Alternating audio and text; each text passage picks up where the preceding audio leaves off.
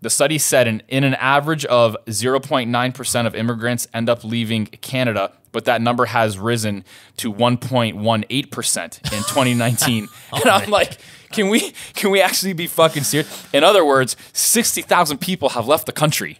They're fucking bringing in millions. That's a drop in the bucket. It's nothing. I got into a text discussion on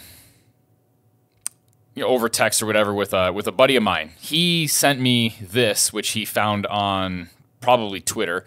Toronto area buyers are walking away from deposits on new homes, some losing as much as $300,000. So have you seen that? Yeah. Yeah, okay.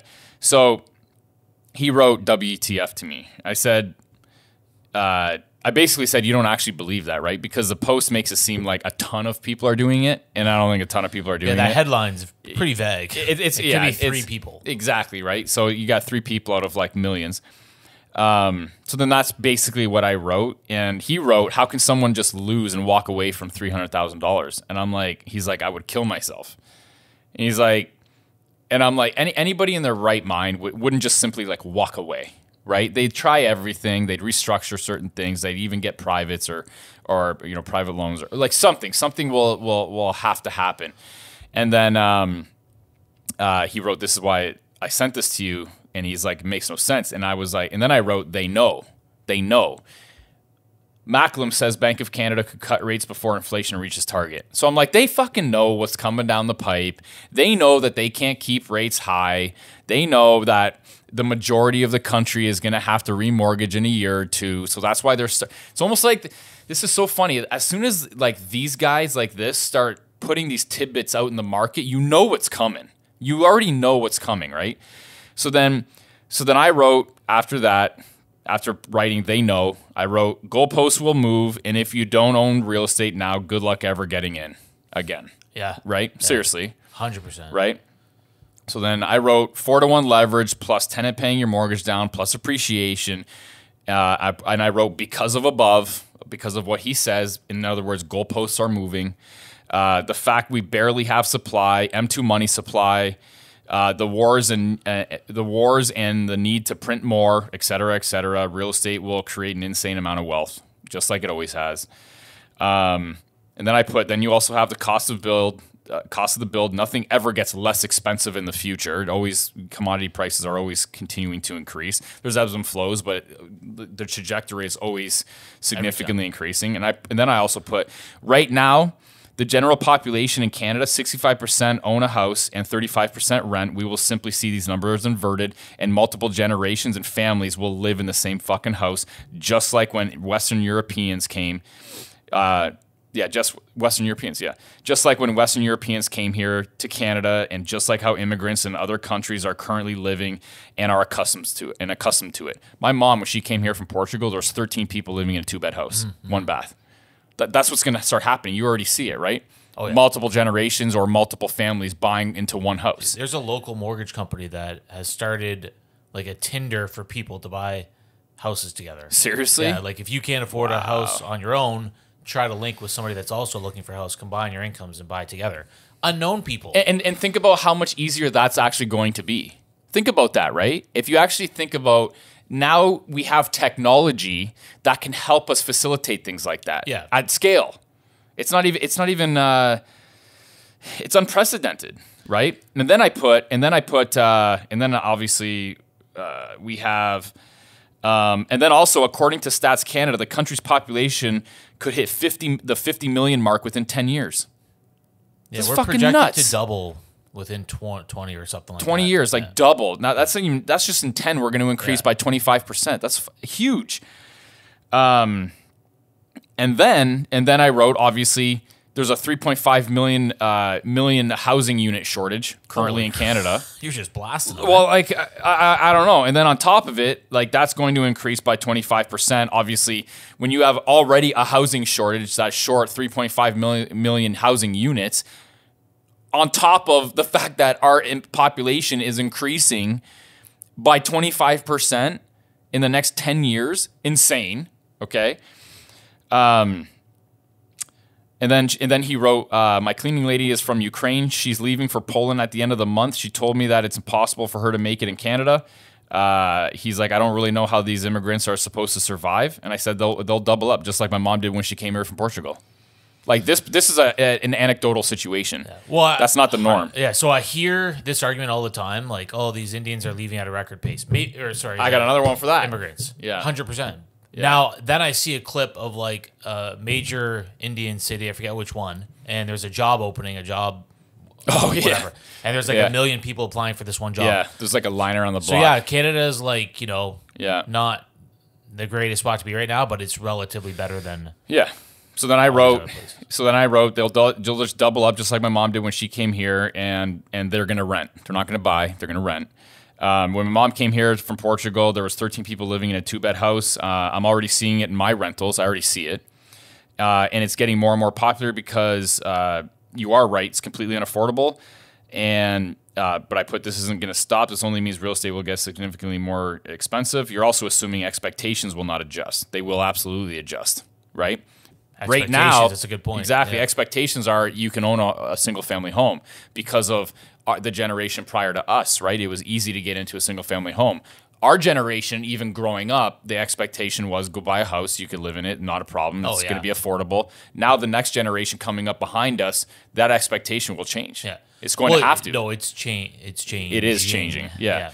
And then he wrote, his parents saved hardcore. My dad built houses we lived in. He did the majority of work. My parents couldn't sleep at night owing money to the bank. They paid off debt fast. They just don't understand how the financial system works, which is, again, what Western Europeans were also pushed into, right? You have to pay your house. I remember that. You have to pay your house off as soon as possible. You got to get that shit paid off, right? Which is like totally, completely opposite to what I feel. But I don't see how immigrants are doing the same. You come to Canada and don't hustle your ass off, you got zero chance of survival. And I'm like, well, that you're missing the point, right? You apply for social services and you get them here. I see it all the time in my tenants. The majority of them don't actually work. They just don't work. And a lot of them are immigrants and they get social assistance. You see it. Oh, yeah. It happened the other day. Yeah, well, exactly. I was touring a property, a multiplex, and the tenants there didn't speak barely any English, so there's like an interpreter down this hall came down. Is that right? To interpret. Wow. And I was saying, like, what do you do for work? And he says, oh, I don't do anything. I just moved here. I'm going to school. Yeah. Government pays me X amount, and then each kid, they pay us X amount. Yep. And that was it. And I did the math, and it was somewhere around $5-6 a month in total income. And then Isn't that nuts? She was pregnant with another kid, and I'm like, well, makes how many kids? Like she said, per kid. The kids weren't there, so I don't know how many they have. But she was pregnant with another kid. Wow! Right, so it's incentivizing for sure. Yeah, exactly. Okay, so then I wrote, I don't think you realize how much our government gives immigrants. I've seen the checks come in for my tenants. That's how a lot of my tenants pay, and I put this is also inflationary. And I said. Oh, it's crazy. And then I said, I think the problem is that you're looking at this from a logical perspective, and from the perspective of housing, it's not a right. However, the way the government feels about housing is that it is a right, and as long as you apply it, being an immigrant, you will get it apply for the social services that afford you a home as a right. You get what I'm trying to say? The way the government feels is that housing is a right. You should have a right to own housing. He's looking at it from the perspective of, in order to own a house, you have to hustle your ass off to be able to have the ability and the privilege to own a house, right? Not the privilege, the right. Not exactly. Well, but I'm looking. In some people's minds, though, it's the right to own. Exactly. Yeah, what I'm saying is he's looking at it not from the perspective to be a right to own real estate. He's looking at it like, real estate, like owning a house is not a right. You have to earn it, right? That's the way that he's looking at it. And I'm like, no, you're looking at it the wrong way.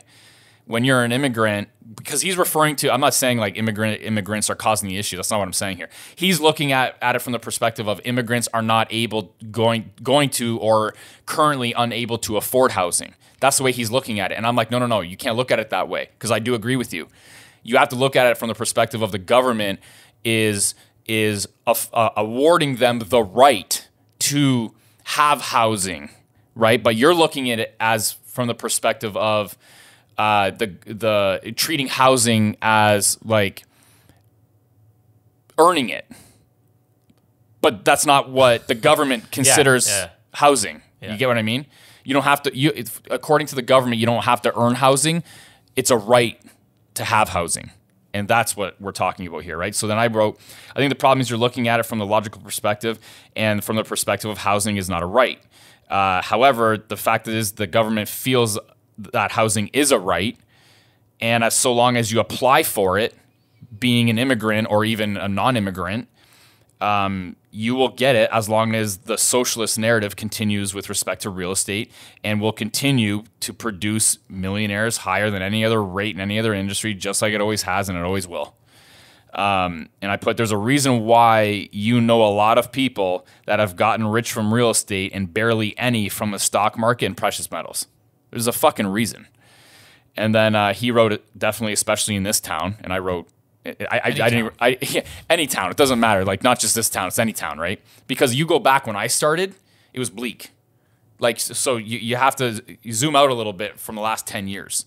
Like, even still before, even prior to 2008 and even in 2008, I still knew way more millionaires based off of real estate than any other industry there was. Even if you were in the bigger cities where, like, these stockbrokers and stuff probably make a lot of money, those aren't like your friends. Those are like the guys that run the hedge funds that are siphoning money from the public. 100%. You know, whatever. It's not your social network that you know. 100%. But in our social networks, we know 100 people that have gotten wealthy in real estate. Yeah, I'm not talking about people you just Google. I'm talking about people that actually you like know them we directly. know. Regular we know. people that have done it through this medium. Exactly. And then he sent me a screenshot of this Financial Post record spike in number of immigrants leaving Canada in recent years, study says. And this is like abnormally high number of immigrants granted permanent residence between 1982 and 2018, left between 2016 and 19. And then I'm like, okay, hold on a minute.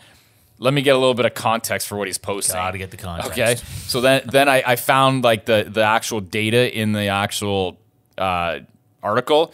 Canada saw a record number of immigrants leave Canada between 16 and 19. 2016 and 2019. A new study urges Canada to do more to maintain these newcomers, which I don't disagree with. The study said, i.e., build more infrastructure to handle it, and then immigration won't be an issue, right? If a lot of people, because I know a lot of people call for the need for immigration, and then we say, well, immigration is actually perpetuating the housing issue. Because it's not necessarily the immigration, and I agree with people. It's the lack of infrastructure to be able to support immigration properly. They should grow together. Exactly. Infrastructure and population. But it also is immigration. So it's like they go hand in hand. You can't like you can't not have one with the other. Intelligent immigration. Exactly. Yeah. There you go. Yeah. And then again, this article goes, and then the study said in an average of 0.9% of immigrants end up leaving. The study said in an average of 0.9% of immigrants end up leaving Canada, but that number has risen to 1.18% in 2019. And I'm like, can we actually be fucking serious? In other words, 60,000 people have left the country. They're fucking bringing in millions. That's a drop in the bucket. It's nothing. I guarantee you that's probably right in line with any other country. So 100%. It's pretty much irrelevant. And not all, I bet a lot of them are not because they can't make it here. It's because they've chosen for other reasons to go. 100%. Exactly. Whatever. Jobs, whatever. So I just put, that's fuck all, and I put LOL record numbers.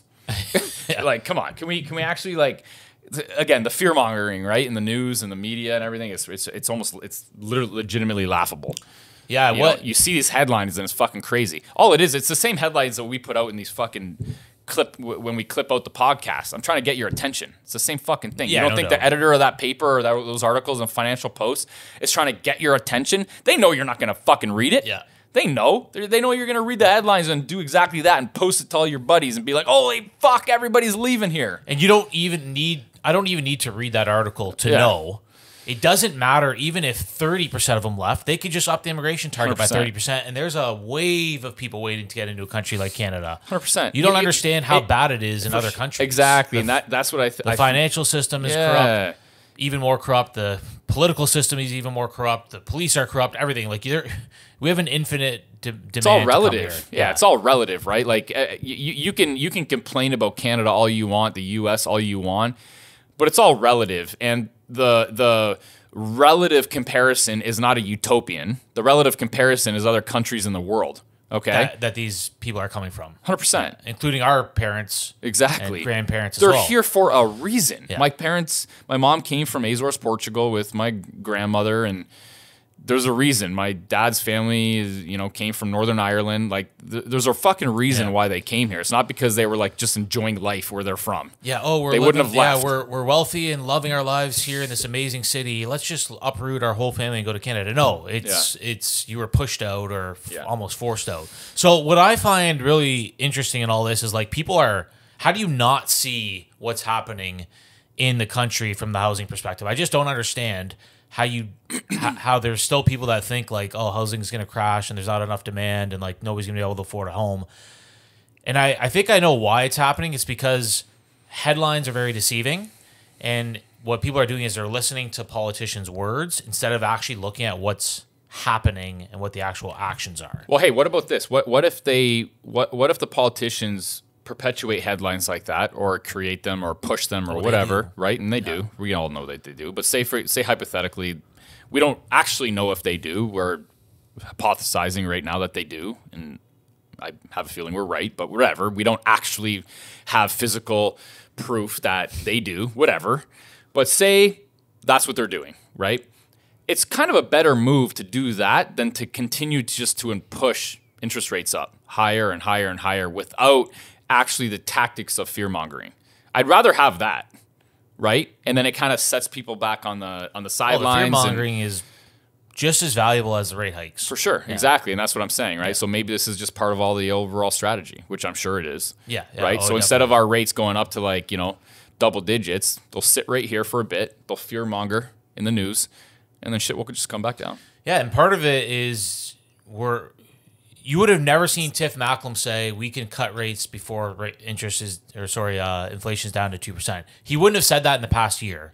Why? Because he had to say the most negative stuff possible consistently for 1 to 2 years straight to get people's minds thinking that the world is ending. So why is he saying that now? You're setting the stage for a decrease? relatively near term pauses and or cuts. Like, it's inevitable. Mm-hmm. It's inevitable. We don't know when. We don't know at what levels. Well, it's happening now, right? People are backing off. The bond yields have dropped a little bit. That's an indication as well of, like, we might have reached the peak of the interest rates. We probably have. If I had to bet, I would say that this is the peak. I just can't think. The system's not built for rate hikes. People, they don't understand the system and the monetary system, so they don't understand that. Like, so break it down real quick. It's a fiat money, which means it's backed by nothing, which means they print it at will. They printed too much, too fast, which showed their cards, which is, during what period? COVID period? The COVID period, yeah. Okay. Now, normally, they're always printing money. It's always a deficit. They're always putting more money in the system. But the inflation is hidden at 2 to 7% a year, let's say. 2% core, 7 to 10% real inflation, the stuff that you really want. Yeah. They showed their cards by saying, oh my God, inflation is actually burning a hole in my pocket. Now the middle class has become aware, like, oh shoot, inflation's like a big deal. My raises aren't keeping up with the cost of living. People are starting to get pissed off. They have to cover that up now. They have to get inflation core back down to 2%. Okay? Once it's back down to 2%, the game continues, which is, relatively low interest rates and 2 to 10% inflation in the economy, which means prices of everything, goods, services, real estate, will continue to rise at 2 to 10% compound annually in like a country like Canada, where it's relatively stable inflation historically. You go to Argentina, your currency is being devalued at 50% a year, right? So it's much more noticeable. So the game is on a fiat money. The game is money printing and inflation. That's how the system works. Because they screwed up so bad, they've got to get the game back in check, and then the game continues. So it's only a matter of time. People think that the game's going to they're going to go back to a hard money. They're going to stop running deficits, and they're going to stop printing money, and that was an anomaly, COVID. No. COVID was an anomaly how much they did it. They screwed up in a way, right? So that's why we're sitting here harping on real estate as this long-term, no-brainer investment. When we say long-term, we don't know when the game continues. Everything okay? Yeah, no, I'm just, I remember how yeah, I know. I got a lot going on right now.